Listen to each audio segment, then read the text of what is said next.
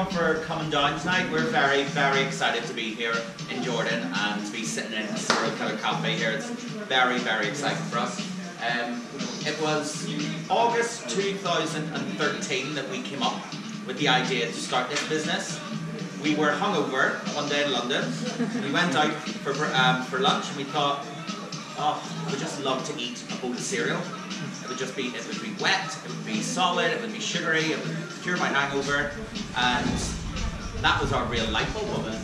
Yeah, so then that's when we googled cereal. Well, like, oh, must exist. Cereal cafe London didn't exist. Cereal cafe UK didn't exist. Cereal cafe Europe, there just wasn't anything there. So that's when we thought, well, we're going to have to create this, because if we wanted to go to it so bad, then somebody else is bound to want to go to it.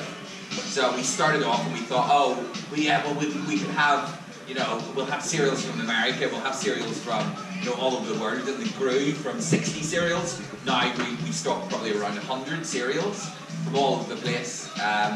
We've got, you know, loads of different toppings, loads of different milks, but we always thought we wanted to give it like a 90s feel, because one of my memories of cereal was, I remember whenever I was about 10 years old, we used to get taken to the supermarket, and our mum used to leave us in the cereal aisle while she went around the rest of the shop, and told us you're like one box of cereal to do the entire week. So we were there in the cereal aisle, and we spent hours just looking at them, deciding which cereal we wanted. So we just wanted to bring people back to the 90s when cereal was really in its heyday. Yeah, when we were in that cereal aisle as well, choosing those cereals, we would never share. We would always have to buy a separate cereal each, because we had to get a separate toy each, so there was no fights over it. But when it came down to the design of the cafe, we wanted to take everybody back to their childhood. We want people to look at things like, yeah, these are all cereals that were made years ago. We wanted people to look at things and go, oh, I remember WWF, no, I remember this, and, you know, seeing beds and just feeling like a kid again, really. So we opened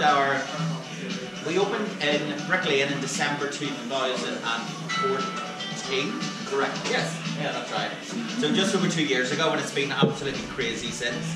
And to think, even when we opened that cafe back then, to think that we would be sitting in Jordan in a serial killer cafe, it would have been completely unbelievable. So this for us is just like a huge dream come true, to know that the brand has just got so big that we're now here in the Middle East. It's amazing. So we opened one cafe in December 2014, and then 6 months later we opened another cafe in Camden. So then we had 2 cafes, and then a few months later we released the cookbook, which again I never thought. I think if anybody in our school had asked, who in this class will be least likely to write a book, would have been definitely us two. So it's pretty good that we've got that under our belt now. Then we opened Birmingham store. We opened that last year. So that's 3 stores we had in the UK, and then this year so far we've opened in Kuwait, Dubai, and now Jordan. So it's been a crazy few months, but it's been very, very exciting. Anything else? And we're twins. Yeah. We get there. Yeah.